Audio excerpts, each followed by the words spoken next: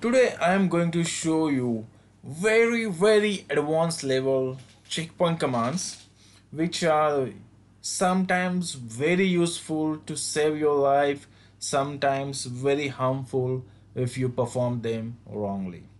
So let's begin. Let me log into my gateway, and from there let me go to the expert mode. I'll be running all my advanced level commands from the expert mode only. So right now I'm at the expert mode. Let me clear up the screen. So guys, first command, number one command, the command which we run to see things repeatedly. For example, whatever the commands you're going to run and you want to see that output repeatedly for in a scenarios where you wanted to see something is going to happen on your network and you're not able to understand why it's happening.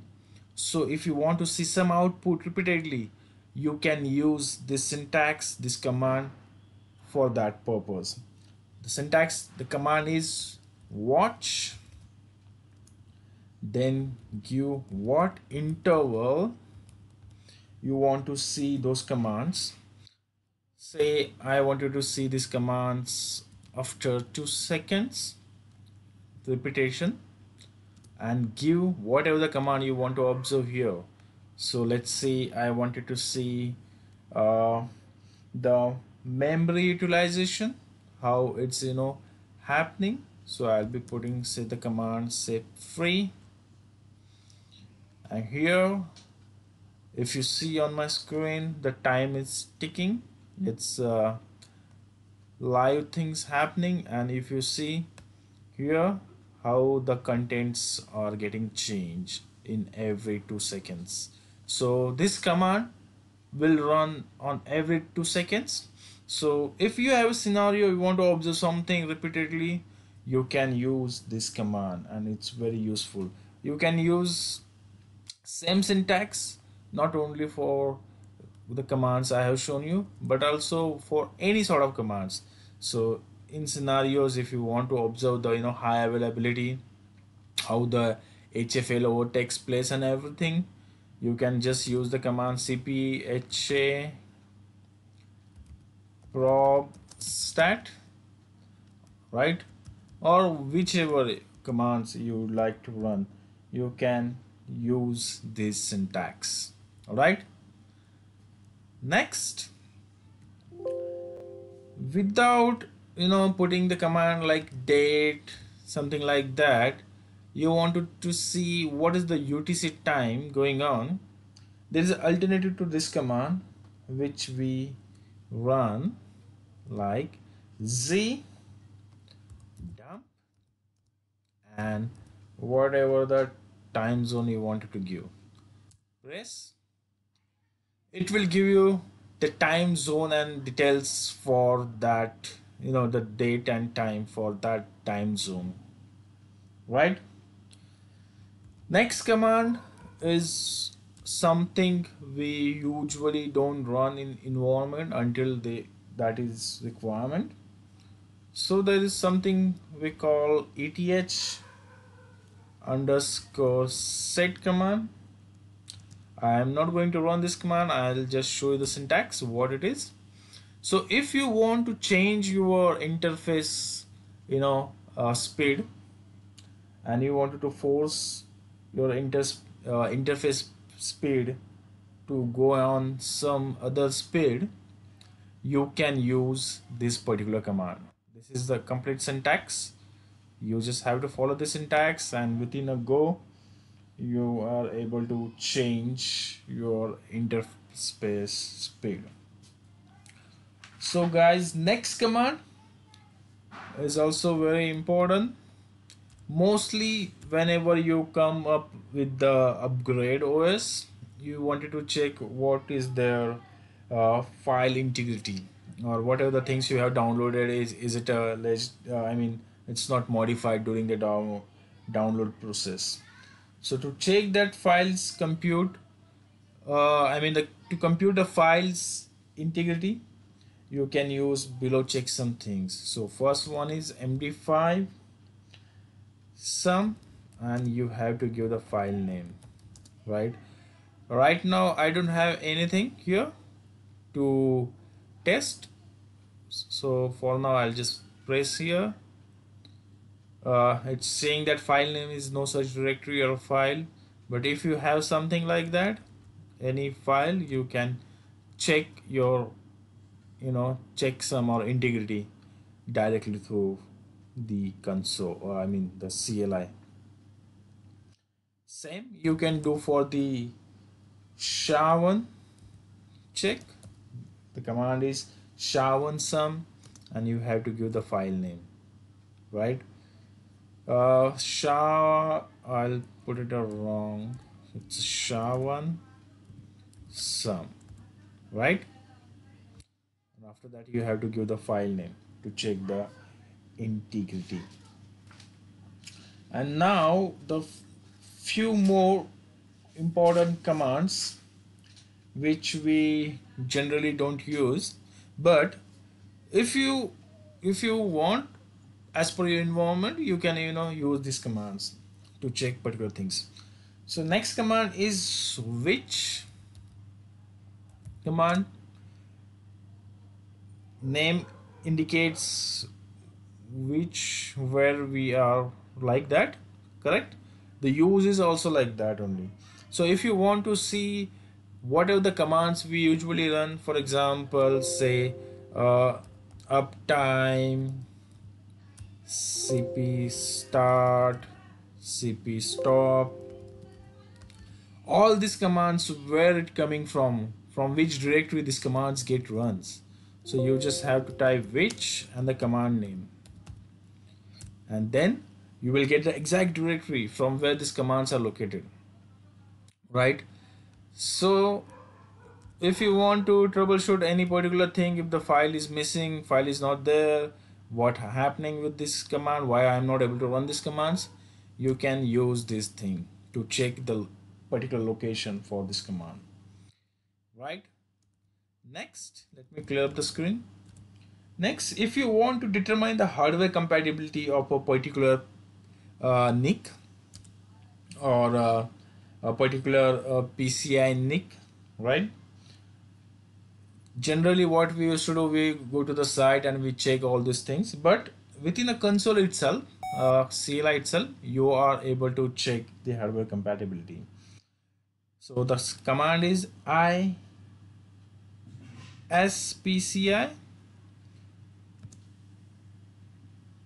It's not I, it's LSPCI minus NV. I wanted to give more here to see output in the desired way. So if you wanted to see how that particular your NIC is compatible with whatever the drivers we have installed, you can run this command and walk through with all this output, right? I am not going more into these details. Let me clear up the screen.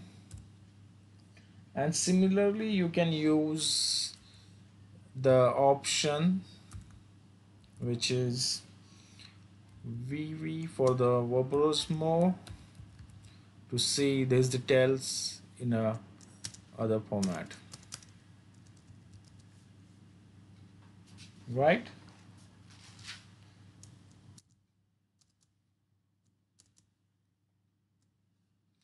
Let me clear up the screen. Now after having these commands, let's run some basic commands which we generally require to understand the output.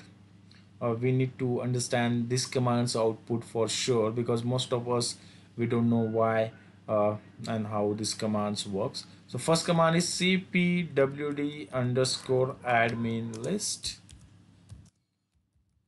and this is what the output is, but we don't know, generally most of us don't know why all these things.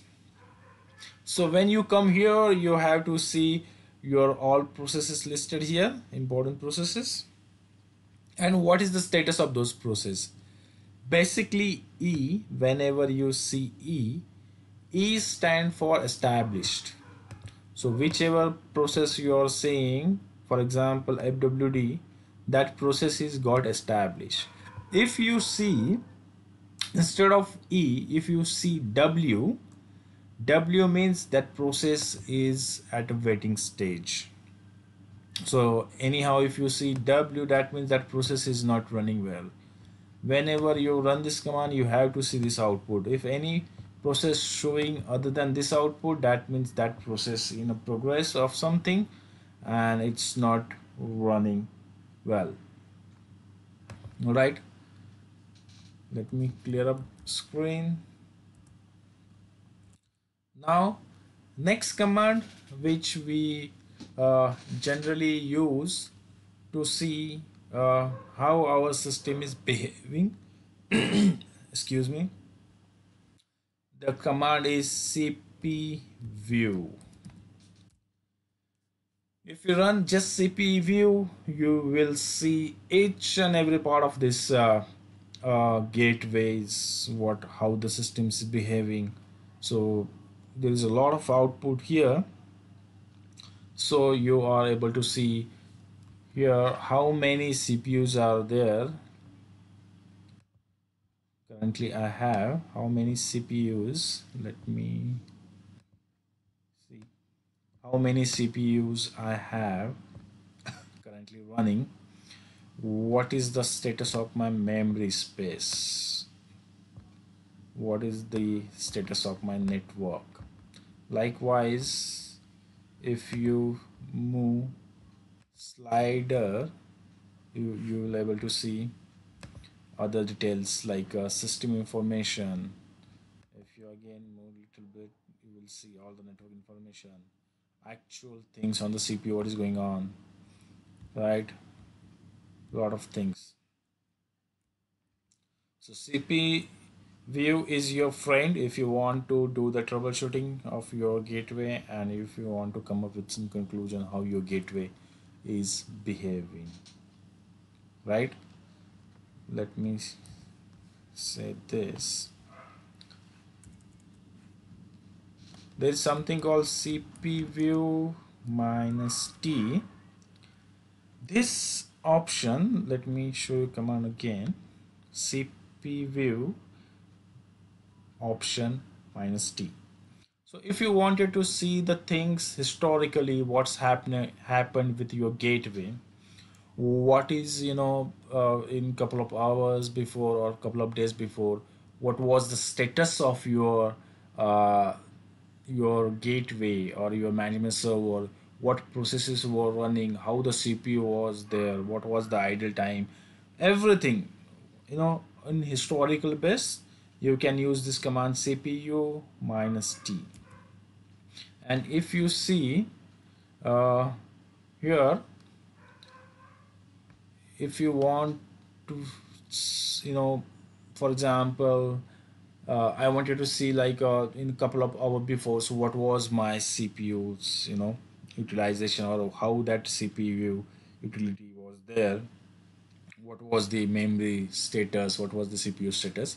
So what you need to do here, you have to press T. Let me show you. You have to press T, okay, and then you will come to this screen. And here you just have to follow the syntax. For example, it asks you to enter your detail in this format to see the historical view from the CPU. So your month, then what was the date, that was the year part, and then in hour, minutes, second basis. Okay, let me clear up the screen and I'm putting the details accordingly.